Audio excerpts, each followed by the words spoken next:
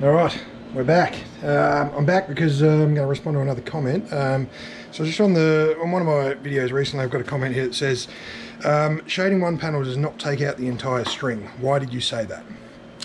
All modern solar panels made in the last 20 years have bypass diodes. Shading one panel takes out only one panel. If you've paralleled strings, it will also reduce the other paralleled strings by roughly one panel each. But modern systems generally don't parallel strings anymore, as MPPTs have become cheap. Okay, so in respect to the video that we're talking about here, I was talking about these MPPTs having strings of solar panels on them, right? And the reason I'm talking about these is because these are specifically affected by the shading, not these. So what I'm going to do is that one of the comments is that basically the string will drop by only one panel's worth of power.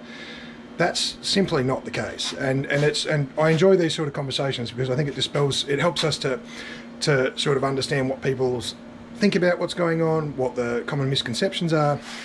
With those, yeah, you're right, but it's not one panel.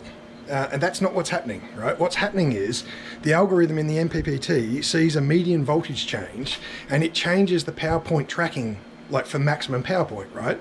So it doesn't matter that you've got a single MPPT and you've got two strings running into it.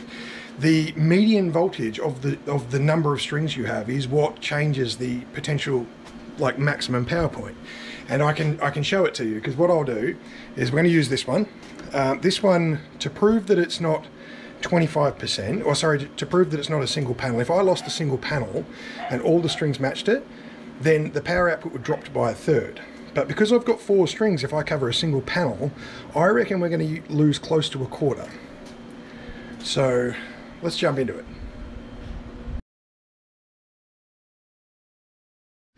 Alright, so we're just at 43%.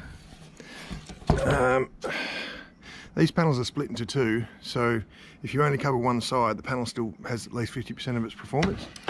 So what we're going to do is cover it up like that. We've covered, what, not quite, we call that half the panel? Let's go and see what the performance difference is. Okay, so just testing this theory that when you shade a single panel in a string, does it affect the entire string or not? Now, what's important to note that my array is 3 panels in series, 4 in parallel, right? So if we shade a single panel in one of those strings, does that whole string become useless, or does it just the power from that one solar panel?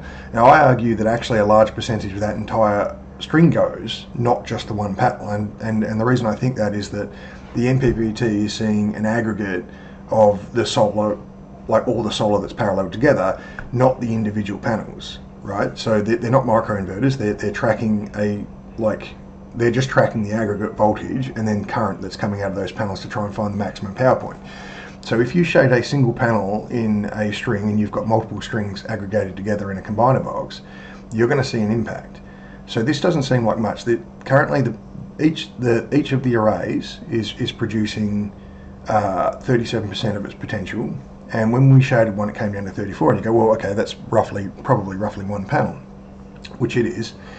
But then we come up to here, so 45% and then a drop down to 34.9 is 10. That we've got 45. 10 is effectively a quarter of the production that we had, and there's 4 strings. So 90% of that string's output has disappeared. So I appreciate old mate's comment, but yeah, if you shade a string, the MPPT doesn't know that. It's taking a median of the voltage as the immediate measurement, and the current that's going through, and trying to determine if it should go up or down. So when you've got one string drawing down all of them, you're going to have a loss, and I don't think there's anything you can do about it. I mean, there's blocking diodes in there and whatnot so that they can bypass a panel, but that itself has a voltage drop on it. So if you parallel them together like this is an even bigger argument for why you should just have one big single string instead of multiple small strings. You're losing more than one panel this way. So I've set a reminder for later. I'm going to go out and I'm going to check this when the production's high. It looks like we just had some cloud cover come in.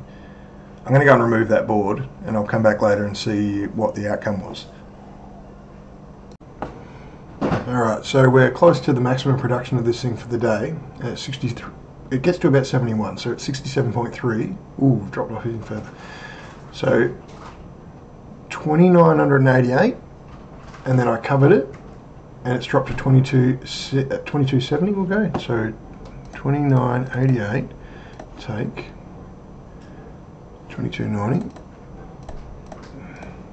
698. So we go 698 divided by 2988, 0.233 times 100. So 23.3% by shading a single panel in one of the strings of panels. So there's still 11 panels out there, but out of the 4 strings, we've dropped, our production's dropped by 23.3%. So you effectively lose the entire string. And it's not because the entire string is being lost, it's because the voltage is dropping on that string, and the MPPT is seeing the median voltage and it's dropping as well. And I think that's speculation on my behalf, because I don't know how the actual MPPT arithmetic works, but I'm making an assumption there. But I also think the fact that one of the strings, and a solar panel is effectively an LED light, and I'm led to believe that if you apply power to them at night time, actually you'll see a small fucking purple glow coming out of it. So it's not that power doesn't flow in the other direction, it's just so insignificant you barely notice it. But I think it would be enough to actually have an impact on here. So I'd be interested to hear what people have got to say in the comments, because that's not the outcome I expected. In the comment on my video, I'll pop it up on the screen again, was that, you know, like, I think I said something along the lines of, look, you've lost that string if you cover one panel. And you don't entirely lose it, but you get fairly bloody close, given that in this case 25% would be one of the strings. So the maths I did previously was based on the performance drop across every individual string of solar panels. This time I've done it in total. I decided to leave the video there. I hope that sort of highlights what I was getting at. When I said that you lose a panel, you're going to lose the string, it was a generalization. But given the level of data logging that we have on these is fairly significant.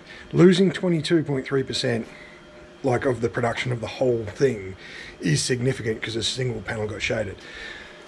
I could speculate about the bypass diodes, I could speculate about the MPPT tracking, like you have 12 panels, you lose one, you know, 2 strings of 12, actually I've got 2 strings of 6 up here. I could speculate about why losing one in a big string like that, the bypass diodes, you know, potentially save you more than they do here, but it would be speculation. The fact is that when I see these things shade anywhere, and I can visually show it, we almost lose an entire string, right? And they're brand new panels. These two have got 12 panels each, just in 2 different configurations. So 3S4P, 4S3P. So maybe if there's more information, if the commenter, I've blocked his name out, but I'll be sure to tag him. If he's got more information and you think, I wonder what would you estimate this one will be? Do we lose an entire string with this one? Because actually, this one has got there's a tree shading one of the strings. I could go and chop the branches off the top of that tree and we'll see what the difference is with this one maybe. But yeah, this one, for sure. You shade one single panel, you lose that whole string. That whole string's productivity drops off. And the numbers don't work out for it to be one panel across the board, because if it was one panel across the board, we'd be seeing 1/3 of the power drop off, right? Because you'd be losing one panel per string. So I think that's a misnomer. I think that someone's witnessed that once and said, oh well, it looks roughly like the output dropped by one panel, therefore it's one panel.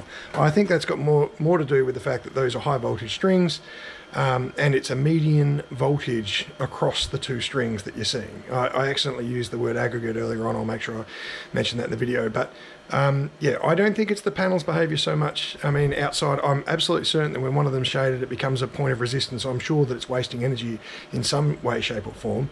Otherwise, on these large scales, why would they do what they do? Like, you get these Primos now, and they have 2 MPPTs in them, so each each array can be tracked independently, and I think that's what pushes their efficiency up. These things, though, they don't have any smarts for that. There's no way for them to know. So anyway, if you're interested, if you reckon this needs more, investigation, I'm happy to go and chop those tree branches down. I need to do it anyway because I want my solar production back. But let's measure the difference on this one, which is 4S3P, and see if it's, are we going to lose an entire string, or are we going to like just lose one panel's worth? I'm happy to do more. Anyway, so yeah, thanks for watching, thanks for subscribing. Let's keep the conversation as positive as we can. I'll make an effort to respond to anybody's comment. If you think I've got it wrong, tell me why you think I've got it wrong, and I'll make an effort to respond to you. And it's not a witch hunt. We're not arguing, we're not fighting. We're sharing information so that we can all move forward and have the most productive solar systems possible.